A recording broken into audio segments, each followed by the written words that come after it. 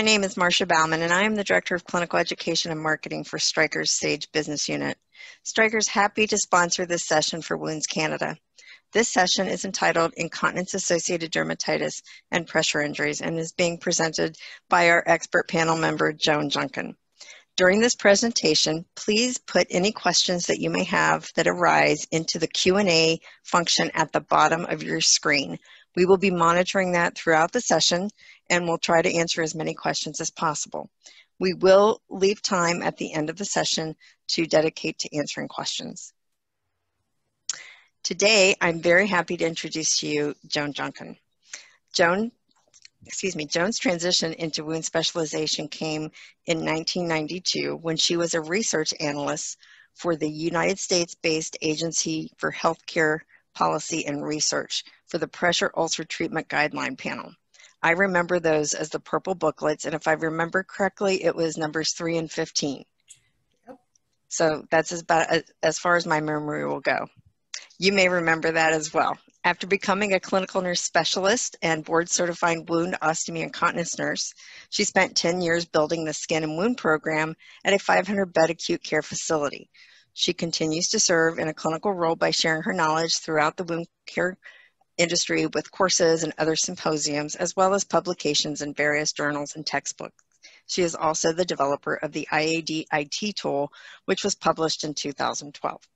Today, Joan has agreed to share some of her wisdom with us on the science and the evidence-based recommendations on skin hygiene and its impact to skin integrity.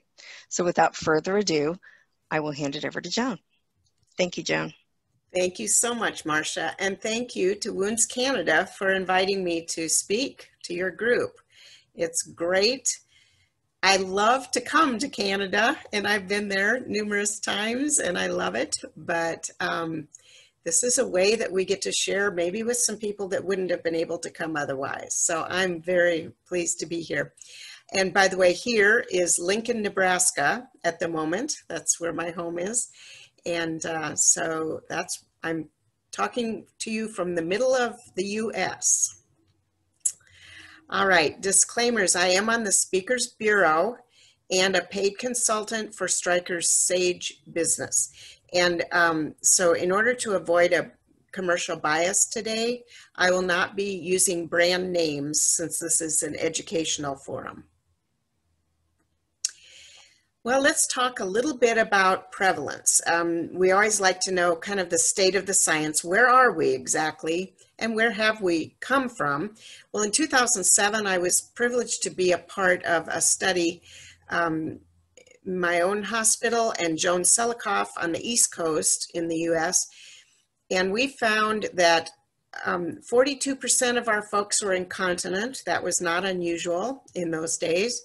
And what we were shocked about, and I will say we were shocked, both of us, was that 20% of those people had damage from the incontinence, skin damage from the incontinence. The reason I say we were shocked is because we both were in charge of our skin programs at our hospital, myself at a 500-bed hospital and Joan Selikoff at a teaching hospital. And we thought we were doing a great job. You know how that is. Well, you believed you're doing a great job, but still 2 out of every 10 patients had damage from their incontinence. So it spurred us to go back and look at some things and make some changes. Well, then just a few years later from Ontario, Heather Morrow and and she had some colleagues also that weren't on the poster, but she's the wound care nurse at Headwaters Healthcare Center in Orangeville, Ontario. And she found in her facility that 33% were incontinent, and of those 39% had incontinence-associated dermatitis. So I thought about between 2007 and 2011, one of the things that happened was we were getting better at we still have a ways to go, but we were beginning to get better at telling the difference between incontinence-associated dermatitis and those little second stage 2 pressure ulcers. that were on the buttock area. We used to call them all pressure ulcers, right? Well, now all of a sudden we were calling it incontinence dermatitis if it was, and so the numbers looked a little higher, I think is why that is. Well, then a couple years later, Dr. Gray and his colleague published another one. 54% were incontinent. What happened in that time in history? Well, we were using less catheters, right? And so more people were incontinent. Makes sense. And still 23%, so almost a fourth of them that were incontinent had damage. Well, then in 2014, Kathy Fortunat and her colleagues in Alberta, Canada, now this was a long-term care facility, not acute care. And of course, so more were incontinent, we would expect that. It's one of the top reasons someone ends up in a facility instead of their own home. And of those, 31% again had damage. So we're working so hard, and I think we're making progress, but we have a ways to go, right? It's an uphill battle. All right. Well, what is the latest data that I could find? It is from the International Bed Survey that is done every year. And so it's international, but they separated out in this article I cited below, they separated out the Canadian and US data, combined data. And so in there, they did talk about the IAD prevalence was 8.4% in long-term care and 19% in acute care. Now, that's probably not a surprise to anyone.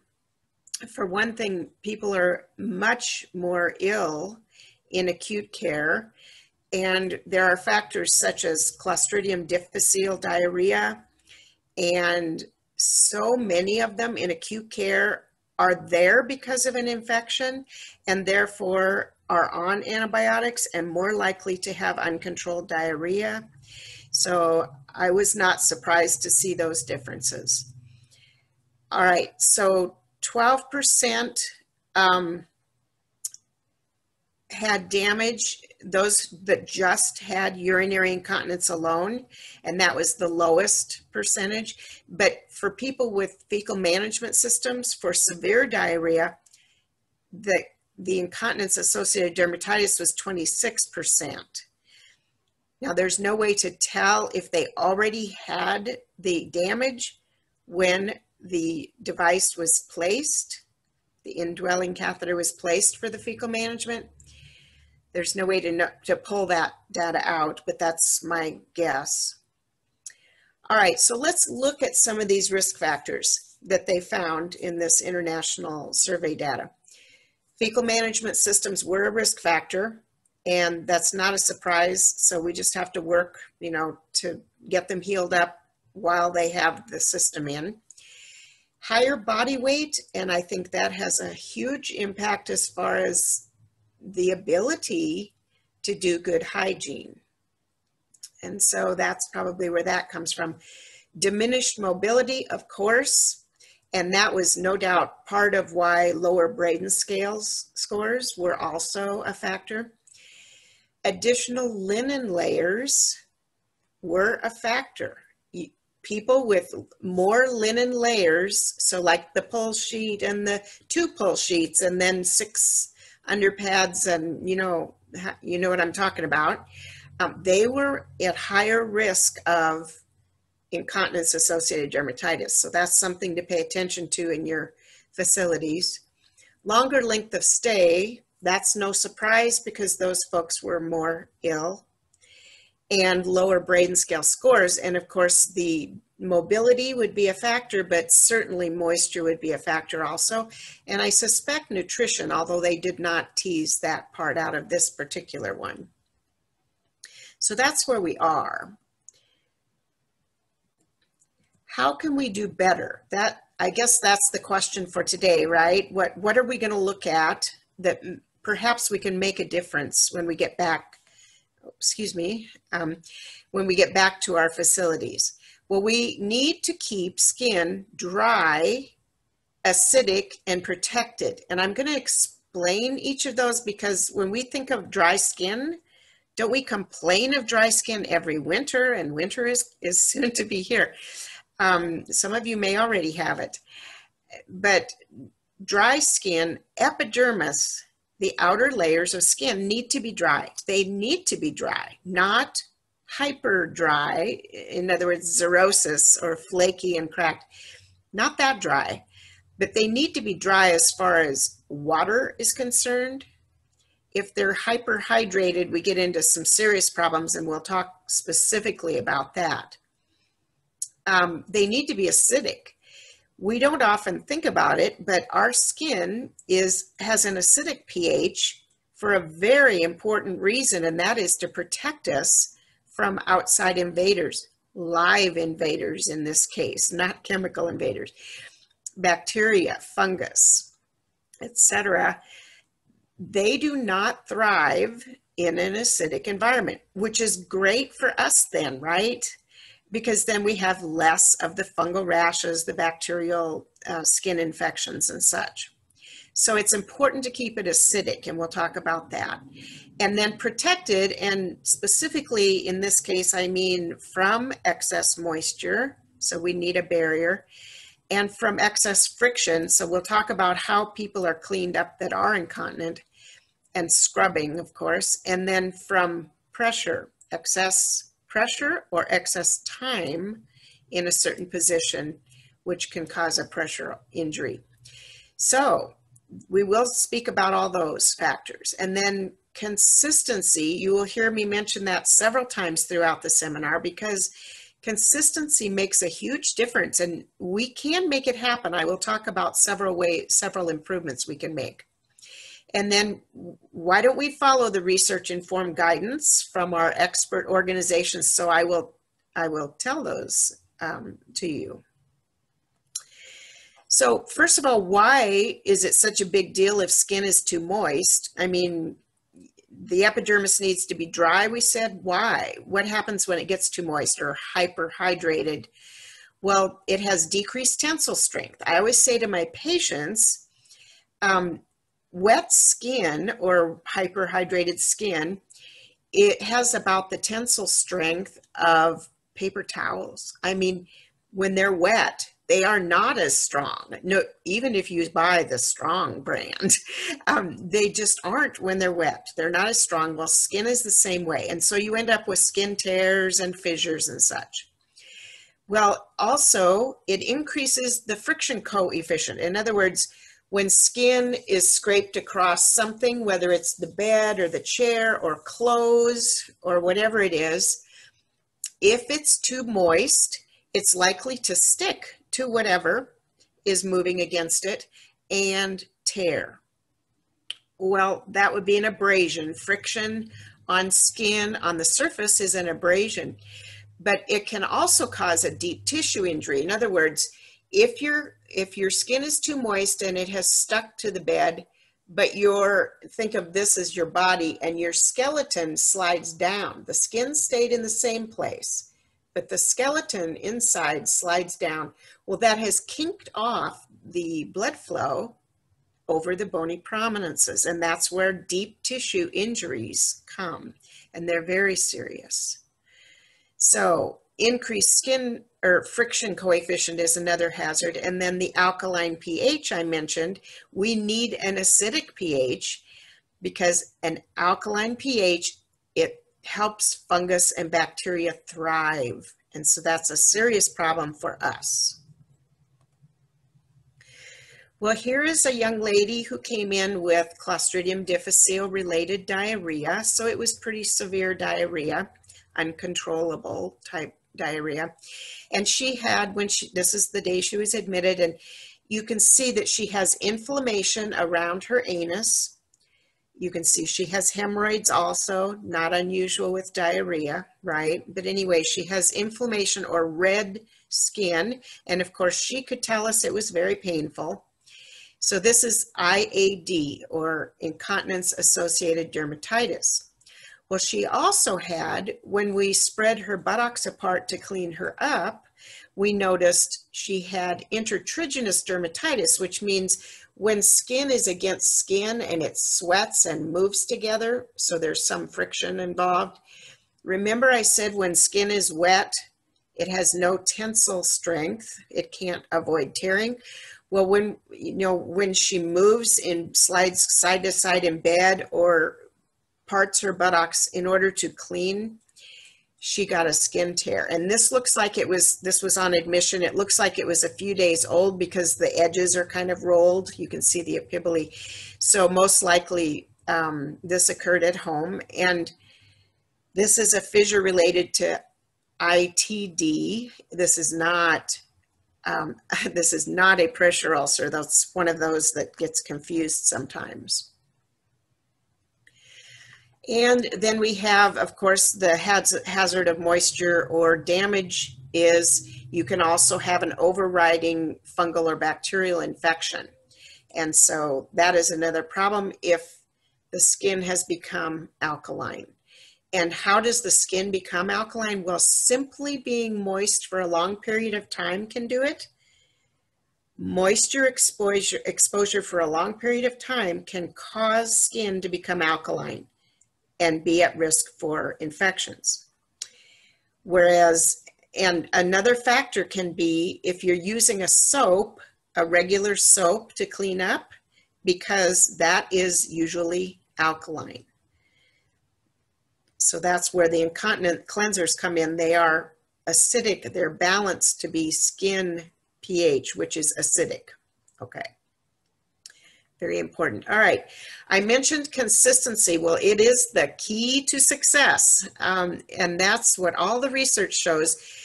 You know, you can read the IAD research and there are various skin protocols and they've had success, but they all agree, no matter what they were using, that consistency is the essential element.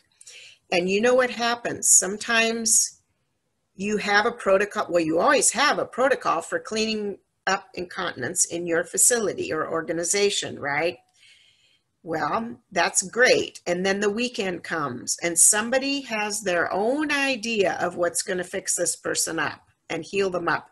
They have this magic butt cream or their favorite whatever. And well, that's where we get into problems when we lack consistency. So that's very important. A great example of this was on the Slusser study. And Shelley Slusser was that nurse I mentioned earlier from Sturgeon Community Hospital in Alberta. And she just happened to be doing trial on the all-in-one barrier clause. And she was doing daily pictures. And this guy was telling her, oh my gosh, by day 2, he felt so much better. And you can look at the poster, the picture looks, you can see that he is healing very quickly.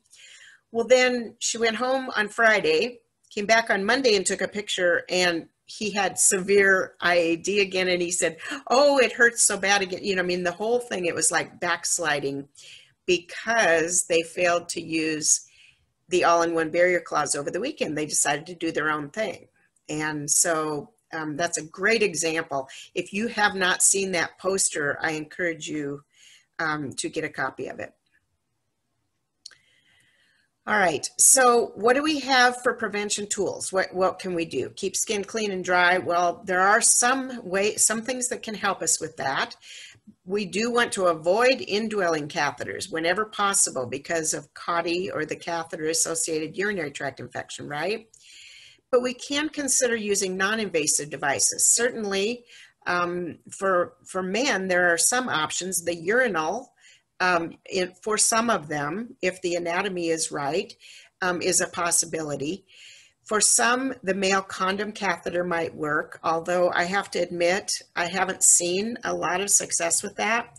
And one of the dangers is nurses will say, well, we got a size smaller because we thought then maybe it would actually stay on, but that can cause erosion, which is, of course, a very serious thing. And I do have a study down below cited about that.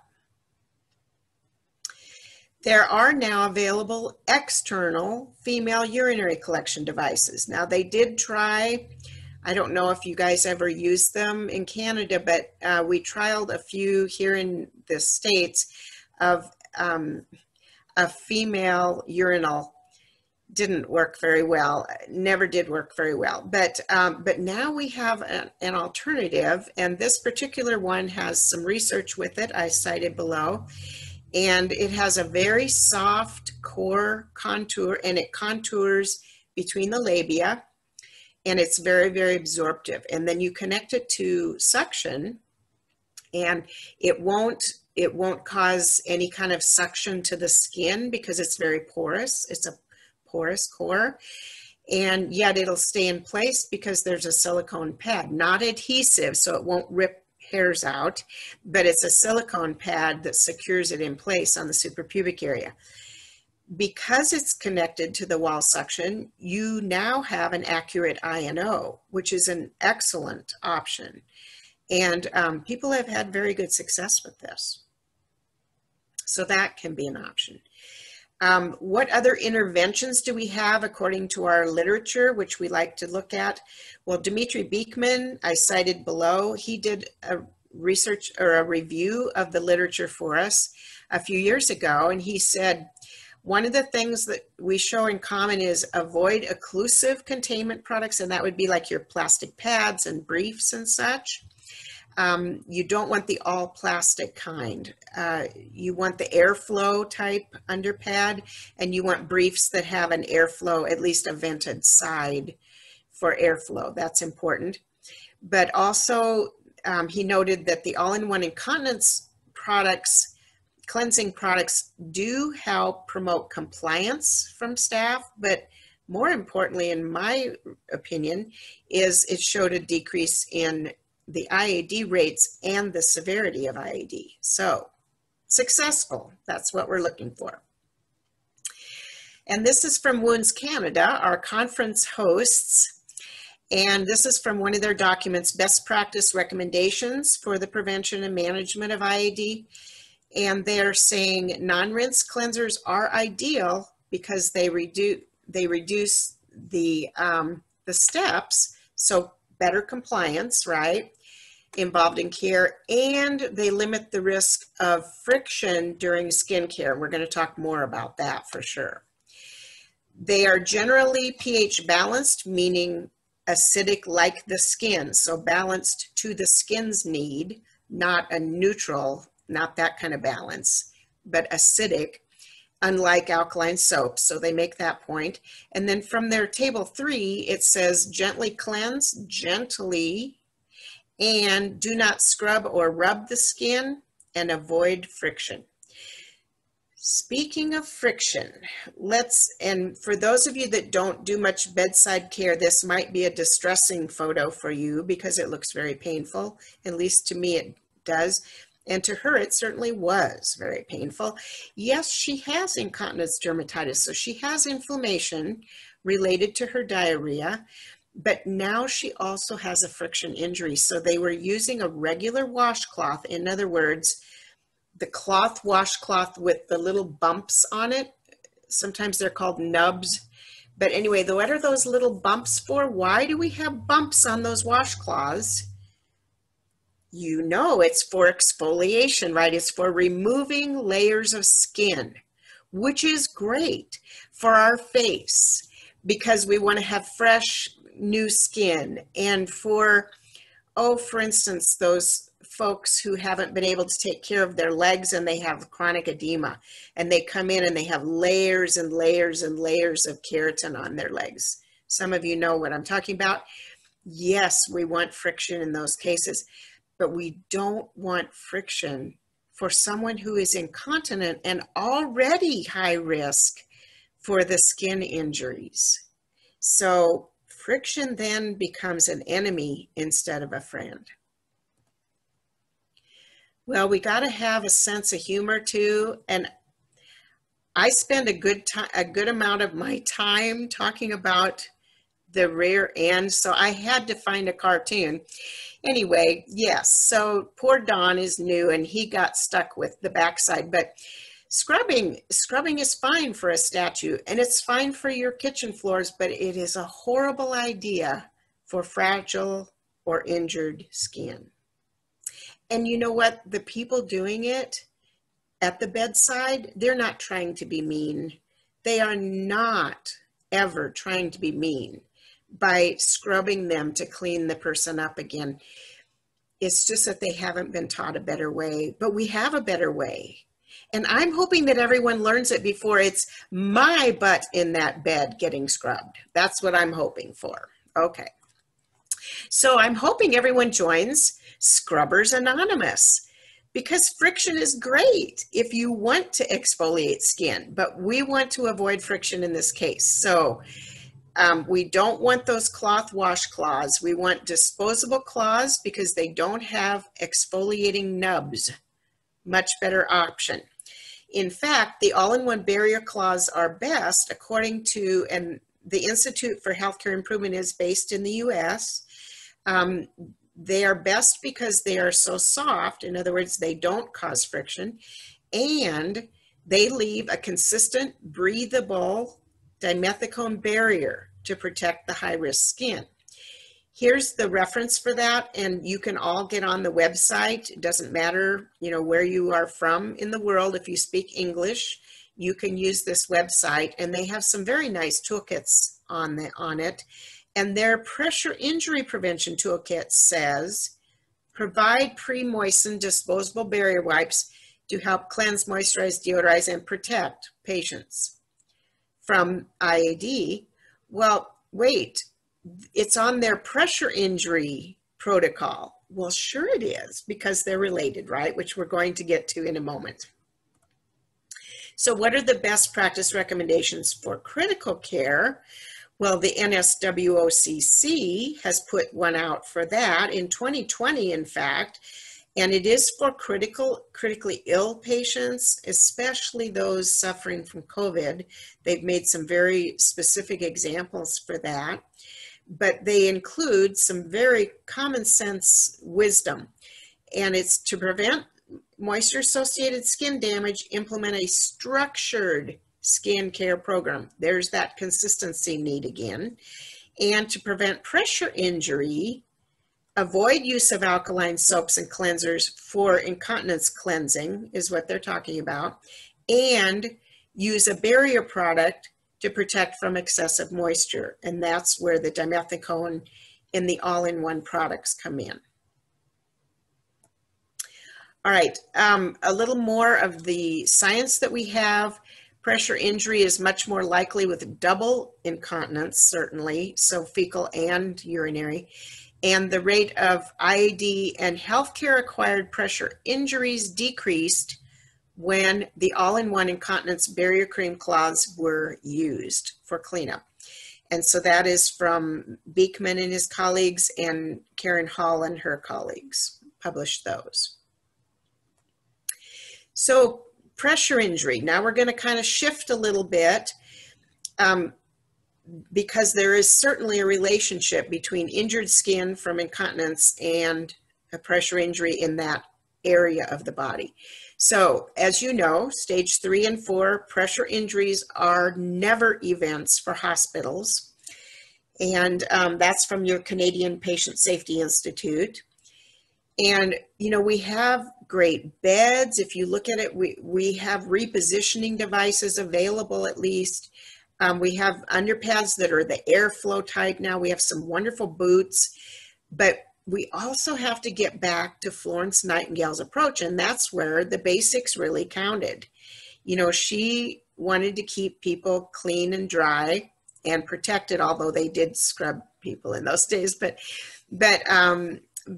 research shows when we do that, we have not only a lower prevalence of IAD, but pressure injury. So if you're having a little trouble with administration, or perhaps your value analysis committee, if you have one, if you're having trouble getting the tools that you need to take the right care, the best care of your patients or residents or clients, then I would suggest utilizing that powerful link between pressure injuries and incontinence dermatitis, because people pay attention to pressure injuries.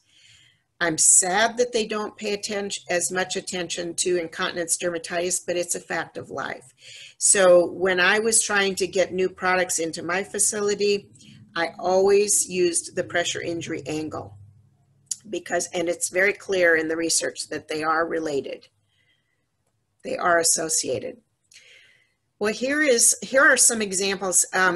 Long-term care in this case, and this is the one from Kathy Fortunat and her group from Toronto. It was presented in Toronto. Sorry, they're actually from Alberta, but it was presented in Toronto at the 20th annual conference, and they saw a 70% reduction in IAD. Now, that is very impressive, right? And a 23.6% reduction in sacral pressure injuries. Well, and this is long-term care. It's a setting where resources sometimes are even more limited than in acute care. And they cite consistency as key. And they utilize the barrier cloths in order to allow staff to succeed in avoiding friction. And it assured that the barrier, the dimethicone barrier, was applied with every episode of incontinence. So that's a nice study. If you haven't seen that poster, I would look that up also. Another one is the Morrow study, and this was Heather. I mentioned this study earlier. She presented in a poster at the 17th Annual Wound Care Conference in Mississauga. Sorry, not positive on that one. Ontario.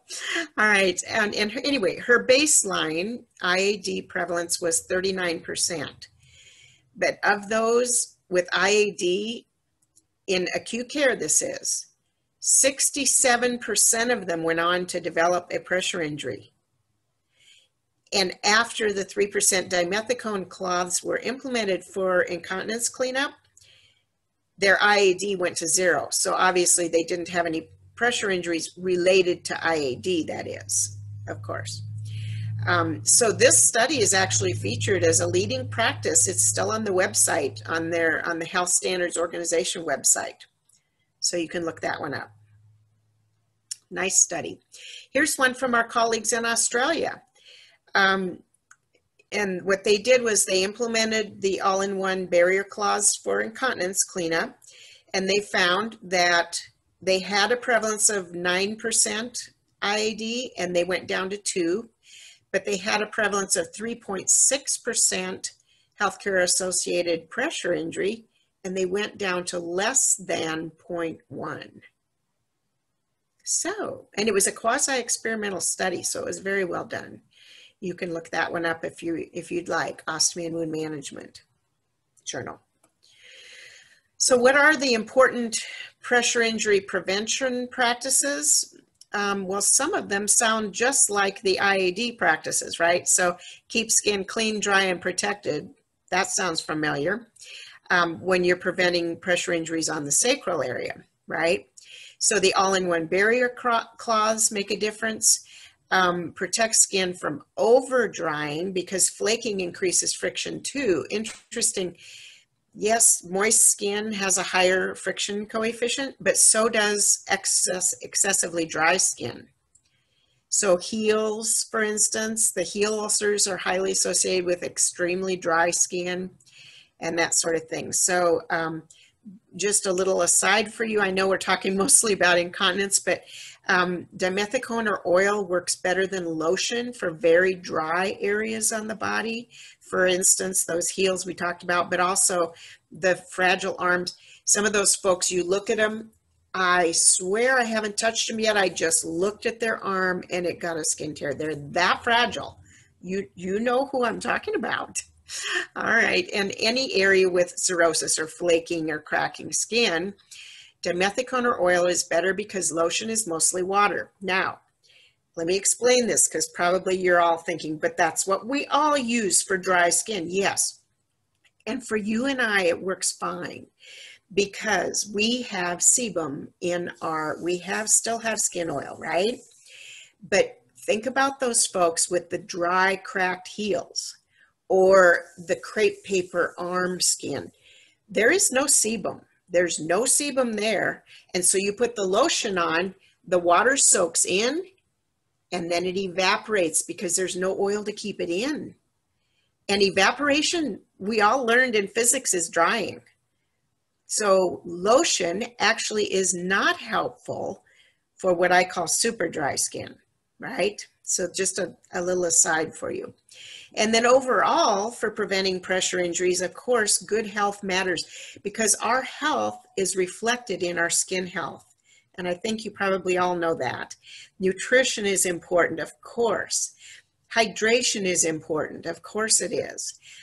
Exercise, and we have to get a little more creative with that with many of our folks, right? They're not going to get up and jog or something, but even stretch bands make a difference and that sort of thing. They get the blood flowing again and get some endorphins going. And speaking of endorphins, there's great therapies for that: laughter therapy, pet therapy, music therapy, massage. I've spoken in a few provinces in Canada and I've asked them and they do, some of them have pet therapy and some of them have talked about music therapy. So that's really good. It's something to focus on. By the way, we need it too because we need endorphins in healthcare. You suppose? All right. Well, then there's, for pressure injury, there's also the repositioning aspect. And Dr. Nancy Bergstrom is actually a colleague of mine. She was the head of that pressure ulcer guideline, and they called them pressure ulcers in those days.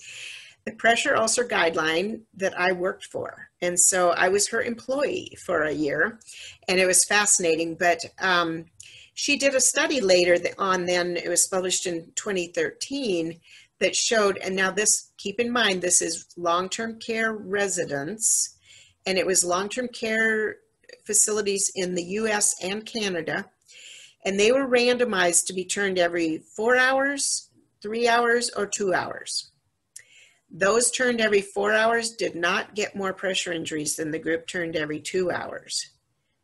Now remember, these were all high risk for pressure ulcers, yes, but they were stable high risk people. So don't go back and say to your hospital, oh, everybody can be turned every 4 hours, because if someone's not stable, that makes a big difference. In other words, there are lots of other reasons that we reposition people besides pressure injury prevention. So keep that in mind. But this was an amazing study. But the thing that she emphasized is it was so important to position people reliably. Now, I'm going to explain that because we all know pillows really don't work. So we've been in Mabel's room. I always use Mabel because I don't know a Mabel. But anyway, so we've been in Mabel's room and we've turned her because it's time to turn her. So we've gotten her turned and we stick the pillows back and we go back to do out to the next person. And we're like, oh man, I left my best pen in that room. And if I don't go right back and get it, somebody's going to put it in their pocket, right? Okay. So I go right back in there. It hasn't been 5 minutes, folks. And what do you think has happened? Yep. Mabel has wiggled herself right off those pillows and she's flat as she was the day she was born. At any rate, pillows don't work. We all know it's true. So why do we still keep it as part of our protocol? I don't think we should. So here's one example. One example of a way to have reliable repositioning. In other words, you get them turned and most likely they are going to stay in position, even the wiggly ones. And I've seen it, so I know it's true. They can help reduce risk of injury to the staff.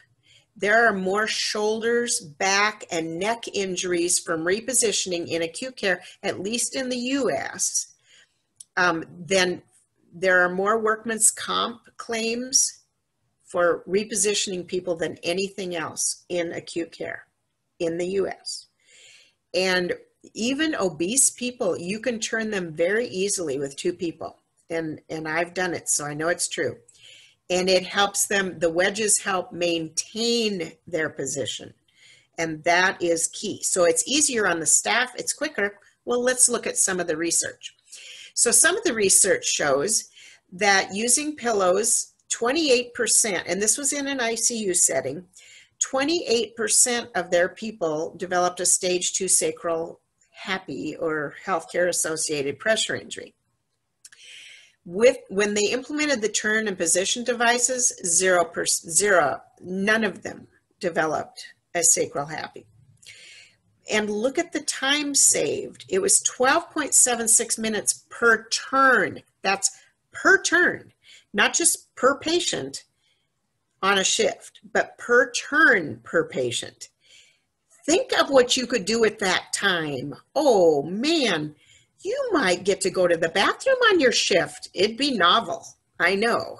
Anyway, so that's important too, and time is money. So that speaks to why we need these tools and less injuries. Okay, so more evidence. There's going to be a few of these because it's important. All right. Compliance increases significantly. That's in this study. And correct positioning went from 34% to 69%. And most importantly, they had fewer pressure injury incidents. Very important. And so their labor costs related to repositioning decreased, of course, because of the time factor. And yes, a little bit more. This one was in ICU. When they looked at people turned with pillows, only 40% of them were turned even to 20 degrees. We're supposed to get to 30 degrees, according to the pressure ulcer experts. And yet we only made it to 20 degrees. And that was only for 39% of people. That's not good enough. It's just not good enough. So one last thing, we're going to talk a little bit about telling the difference between incontinence dermatitis and pressure injury. So one method is the location, shape, and color. So we'll look at a few pictures here in our last minutes together. And we'll see if we can see whether it was location, shape, or color that mattered. But when we talk about location, on many of our folks, we're not going to be able to see the bony prominence on their backside. In the sacral area, you won't see the coccyx sticking out. You won't even see the sacral prominence in many people because they have padding, right? So you got to get a feel too. So get a good look, yes, but also we need to use our best tools, and that's our hands, and palpate for the bony prominences. So let's take a look. Oh, by the way, a new name for buttocks, or the fleshy part, the rounded, fleshy, soft part of the backside, is the fleshy prominence. And Chris Berkey is a friend of mine from Lincoln, and she actually published that case series and literature review. So, okay, I found this on the now we can review. Check it out. Now we can look at this poor guy came in from home, and he had diarrhea at home, and so unfortunately he was caring for himself, and nobody told him about dimethicone cloths, and so he did end up with some incontinence dermatitis. And what he told me happened here is when he was inflamed, he said, "Oh, Joan, my butt was on fire." And so he's weeping, and he's weeping this serous sticky protein, and it stuck to his shorts, and he pulled his shorts down to go to the bathroom and stripped his skin right off. So that's actually how this happened. But if you didn't know the story, because half the time they come in and they can't tell you what happened, right? Well, then you would have to palpate, right? Excuse me. So I palpated the opposite side, so he'd still be my friend, because that's kind of sore over there. And I looked at, could I move that skin anywhere near the coccyx? No, the coccyx is in the midline. It couldn't be. Or could I get it down to the ischial tuberosity, perhaps? No. It wasn't in any way over a bony prominence. Neither one of them were. They were a skin tear. They were, you could call them abrasion. You could call them a superficial skin loss. You could say denudement. but you can't call it a pressure injury, right? Okay, because it happened because of trauma, not pressure. And this one is simple. The color tells us. There's no way this was just from incontinence, right? So the deep tissue injury tells us that this is definitely a pressure injury. So some of them are much easier than others, right? All right. Here we have a stage 4. Well, you can't get a full thickness wound on the backside from incontinence. So this is clearly a pressure injury in this case, not incontinence. This young lady had a stage 1 pressure injury over her sacral prominence. So at the top of the photo, you see it's a little red over the sacral prominence. I pressed my finger. It did not turn white, so it didn't blanch. So that's a stage 1. And yet she had an abrasion, which is more of a traumatic wound or from friction, right, over her fleshy prominence, as it's called now, her right buttock. All right, so location, shape, and color. Many times speaking of shape, you don't see too many that are shaped like the tailbone. The coccyx is triangular, and her pressure injury was triangular. She was so thin. I'm not going to go into her history, but it was a very sad case where she was anorexic.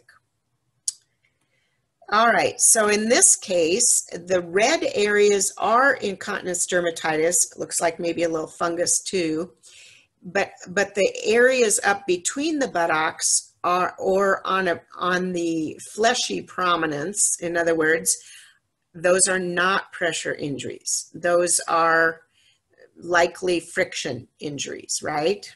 Okay, so location, shape, and color. If you use those, I think it'll help, if you teach your staff to use that. All right, this was an evolving sacral deep tissue injury. And deep tissue injury is the one kind of pressure injury, although they didn't include this in the definition, and I was really hoping they would, but it's not limited, it's not localized to a bony prominence, because that skin, when the person slid down in the bed or chair, that skin was what hit that's where the high pressure was that caused the deep tissue injury. All right, so in conclusion then, remember, we really need to work to keep skin clean, but not scrubbed. And we know about tools, the all-in-one cloths to do that. They're very smooth and soft. We need to have them protected reliably. And what that means is consistency, right? We've got to look again at that consistency. And they need to be dry. So we need to make sure that we're using the right kind of products to absorb.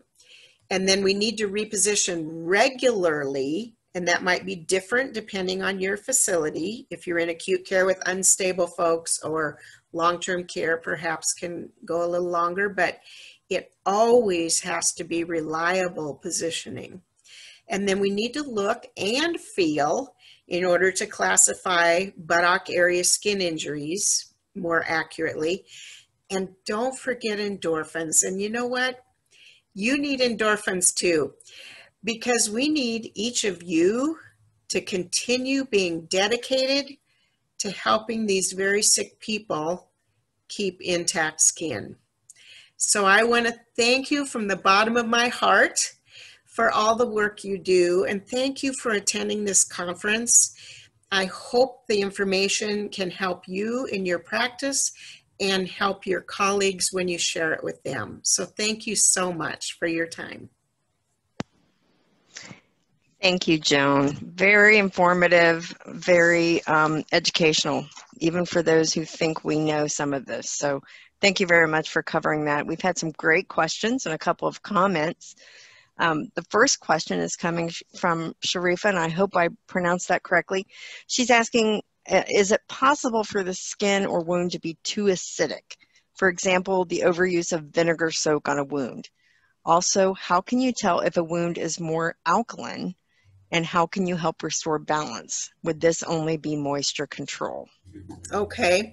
And that's a little bit beyond the scope of this one, since this was about incontinence dermatitis and I was talking about keeping the skin acidic. But I understand what you're talking about with wounds. They are also really looking at that because chronic wounds are always alkaline. And so they're figuring that out, that that's a problem. And so I guess vinegar soaks. Now, I've not heard about vinegar soaks I have for skin, but I haven't for in a wound. So I'm not familiar with that. And I don't know if that would be recommended or not. I'm sorry. If you email me, my email was on the first slide. If you email me, I will look at that and get back to you on that one, because I'm not familiar with using vinegar in a wound. I mean, there are some other acidic products, but they're a balanced acidity, and so they would not cause any problems.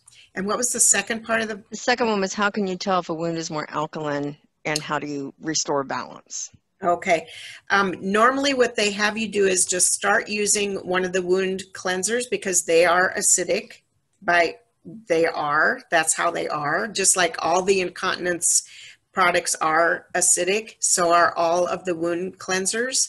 And so they usually just have you start using a wound cleanser rather than like soap and water or something like that, or just saline, which is isotonic and doesn't have an acidity. So that's one way. There are some newer tests out, but again, that's beyond the scope of this seminar.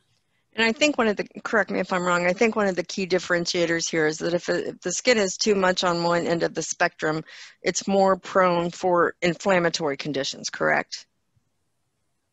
So whether it's alkaline or acidic, if it's too far on the spectrum.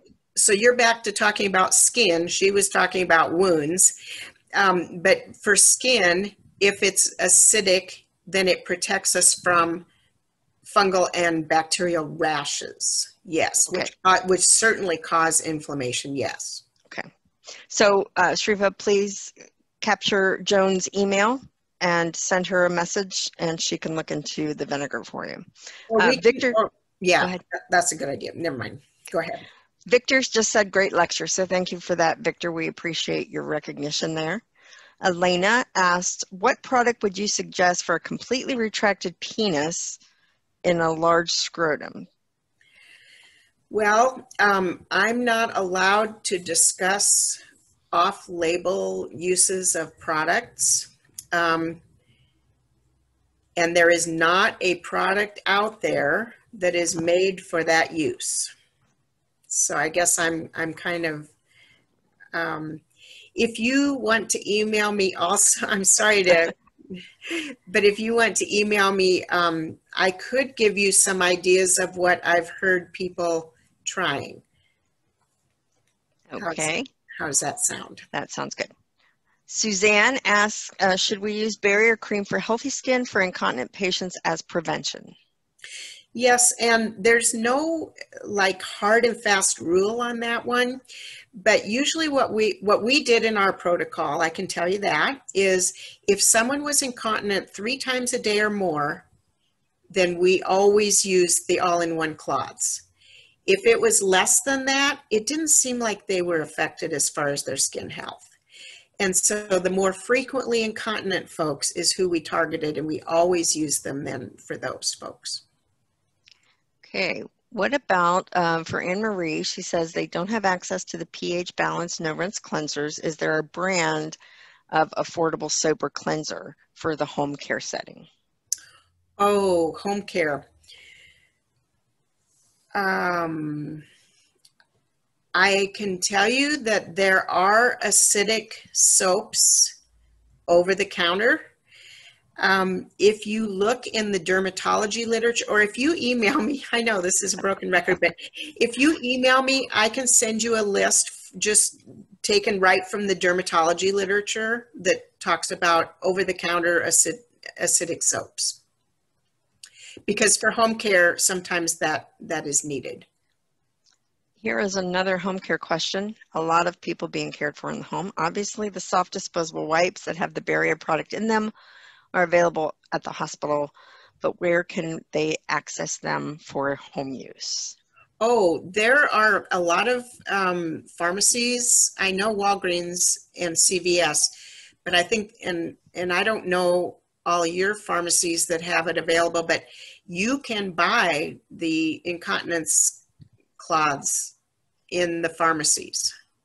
Yes, and Brittany, I don't know if they have access to e-commerce in Canada or not, if you're listening. If so, can you please advise on that question? I know in the US we have access, and also even Amazon sometimes carries Right. the different products. So, Seen that. Mm-hmm. what type of oils can you use? Oh, good question.